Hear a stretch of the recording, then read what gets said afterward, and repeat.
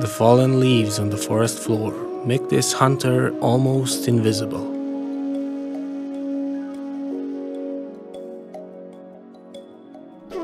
This is the Malayan Pit Viper. These snakes are mostly active at night, when they were also a bit easier to find.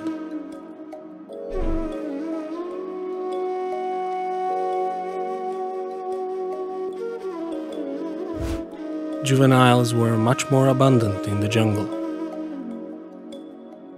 We were lucky to see one not long after it caught a small gecko.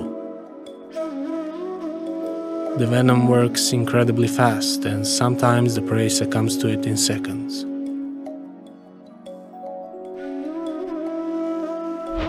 The body of the snake is covered with a typical triangular pattern, on a background that varies greatly among individuals, even from the same locality.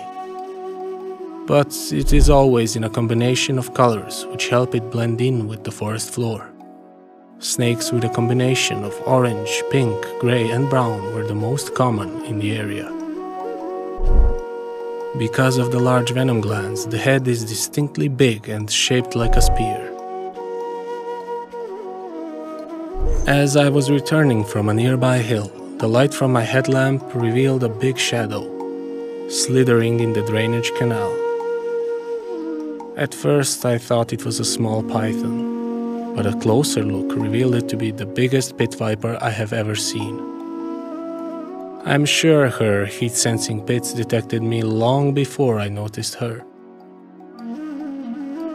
She was definitely aware of her power, as she was incredibly calm and didn't seem to mind my presence at all.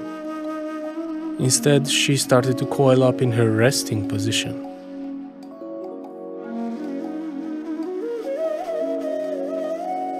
There is a very specific reason why these snakes are considered so dangerous to humans.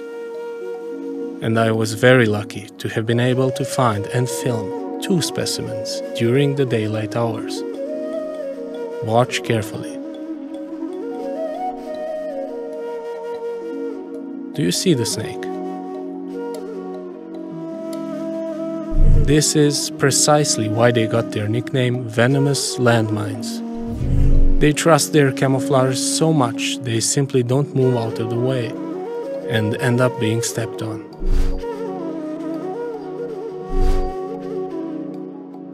These snakes carry an incredibly powerful venom, and without antivenom, permanent damage and amputation are usually the result of its destructive effect. Some of them live quite close to humans, so when venturing in these areas, we should always wear protective footwear.